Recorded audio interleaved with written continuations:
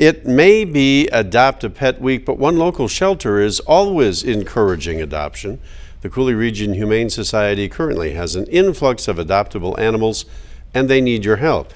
They're asking you to set an appointment to meet the animals at the shelter to find the best fit for you and your family and help give an animal a home. Of course, we're always going to say the adoption route is the best route because we're the ones spending time with all of these sweet, lovey animals.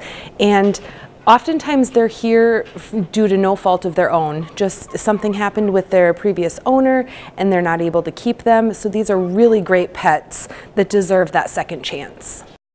If you're interested in adopting, you can fill out an application on the Coulee Region Humane Society website. A link to the application can be found on the link to this story at WXOW.com. Lots of links.